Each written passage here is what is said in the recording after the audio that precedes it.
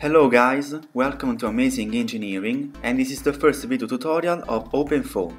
Today we will see how to set lead-driven cavity case. Lead-driven cavity is a square domain whose segments are 1 meter length and the flow velocity along x direction, called u, is 1 meter per second on the upper segment and 0 on the other ones. As first, we have to create a work directory. I called it lead-driven cavity, and inside this directory we can find all the files and directories we need for the simulation. So now let's create the domain and the mesh using Salon. Let's go to Geometry field and in File Properties we set meter as length units, the same unit used by OpenFOAM. So let's create a box. We can call it lead-driven cavity.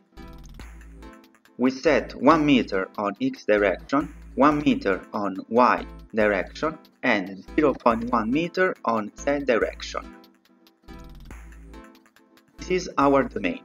Now we have to create some geometrical graphs for simulation and mesh. So let's go to Create Graph. And let's start with face graphs. The first one is moving wall, and we select the upper face. The second one is walls, and we select the lateral faces.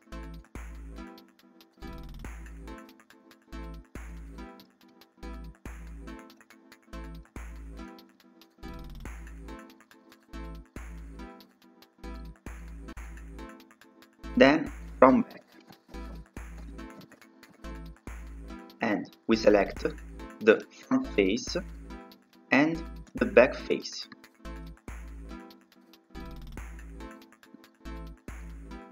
So we will use these three graphs to set boundary conditions and physical properties for the simulation. Now let's create the graph we will use for the mesh. The first one is source face, and we select the back face,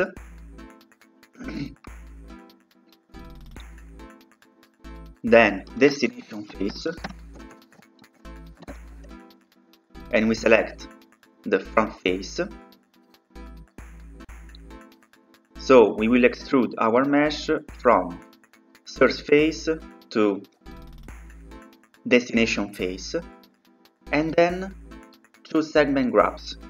The first one is 1 element edges, and we select these 4 segments,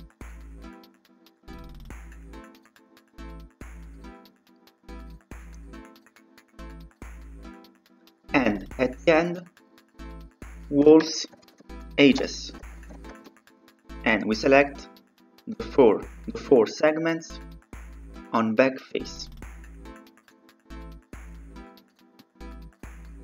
Apply and close.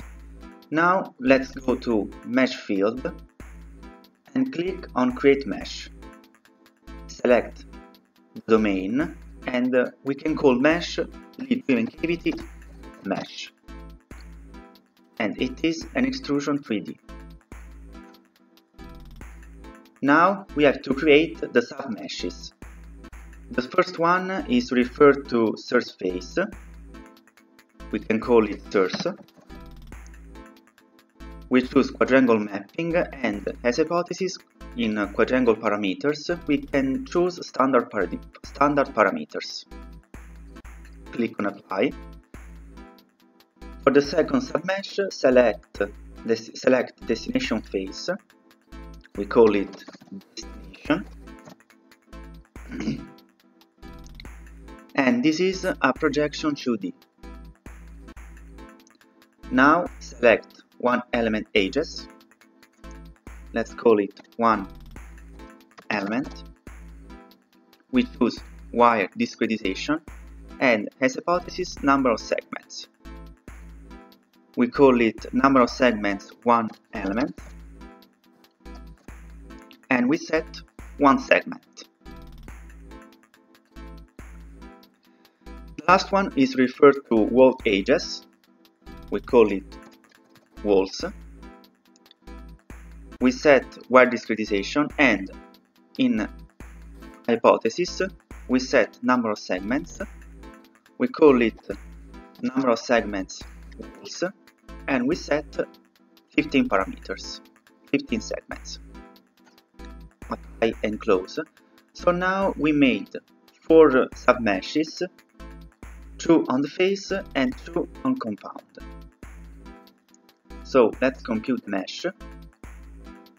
And as you can see, our mesh has 225 volumes and an equal distribution of the nodes.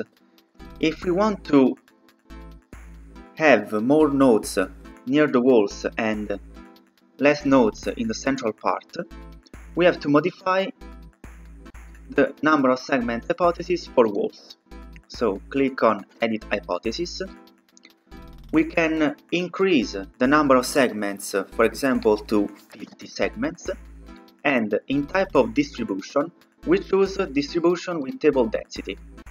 So now we have to create a function in order to have more nodes near the walls and less nodes in the central part. So insert row, we choose 0.8, 0.4,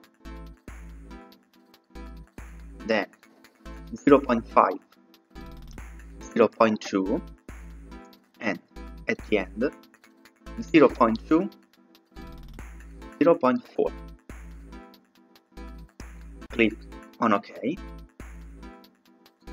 clear the previous mesh data, and let's compute the mesh.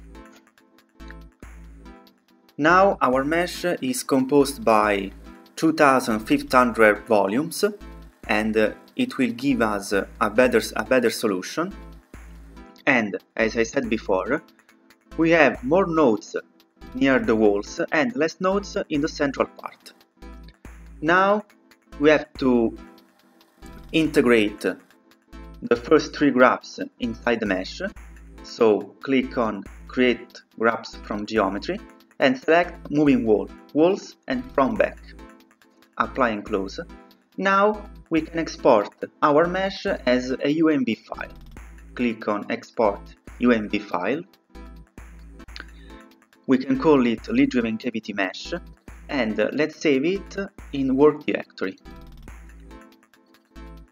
As you can see, I didn't use any backspace in the name of the file. You have to do this every time you are saving an OpenFOAM file or directory. So let's save, and we can close along. Now in the work directory we have to create a polymesh directory inside constant directory. For this purpose we have to use bash on Ubuntu application. As first we have to reach the lead driven cavity directory, so we use the command change directory mnt c users admin desktop lead driven cavity. Now we are inside the work directory. We can test it with the command ls, and as you can see we have the same directories and the mesh file. Now you have to use the command ideas umv2foam and select the mesh file. Now inside constant directory there is the polymesh directory. Inside this directory the main file is a boundary file, where we have to set the boundary condition for geometrical graphs. We choose a type of boundary condition for moving wall, a wall type for walls, and empty type for from back. It means that OpenFOAM will not resolve the equation along the third direction. and this is correct for our simulation because we are analyzing a two-dimensional simulation.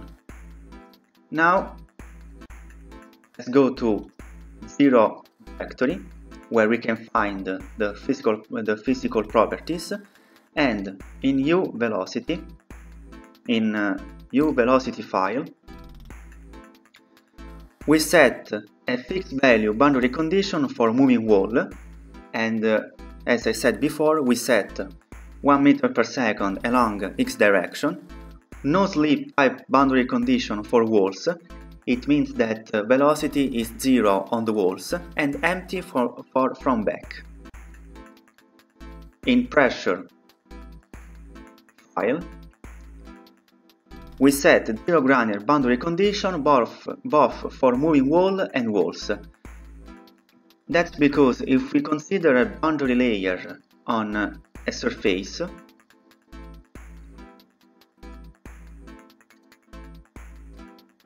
while velocity inside boundary layer has a gradient along y direction, like this, pressure has no gradient, so we have to set 0 gradient boundary condition for the pressure. Now, before starting simulation, let's go to system directory, and in control dict file we can set the parameters for the simulation.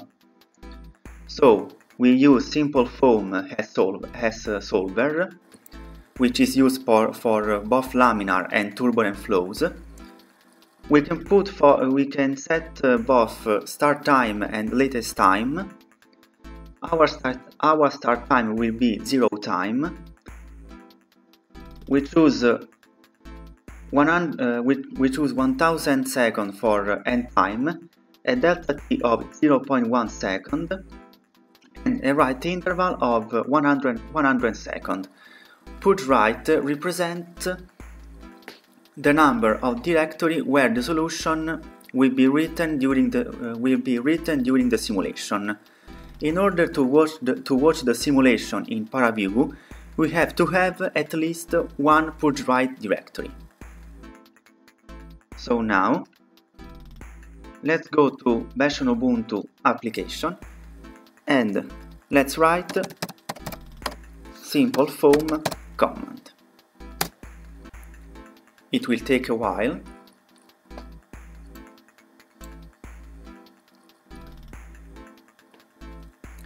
And as you can see, solution converged in around 24 iterations, and there is only one purge write directory.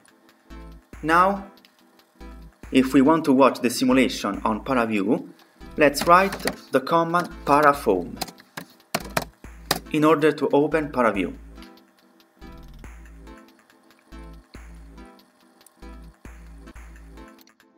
Then click on apply. Choose the physical property you want to watch, for example, velocity, and play the simulation. So velocity has the maximum value on the moving wall and 0 on the other walls. You can also choose the color of the mapping in color map, for example, blue to red rainbow. Moreover, you can also watch the streamline on the flow using stream tracer. So we have to choose the direction of the arrow, for example, along y-axis, and with the resolution we can set the number of streamlines we want to watch, for example 100 streamlines. Click on apply, and these are the streamlines of lead-driven cavity. At the end, if you have some problems with the parafoam command, you can install ParaView in your PC and create an OpenFOAM file for the simulation. For this purpose, use the command touch, choose the name of the file, for example lead-driven cavity, point foam. As you can see, we made an OpenFOAM file which can be opened with ParaView. Okay guys, this is all for today. I invite you to subscribe on my channel and see you for the next video.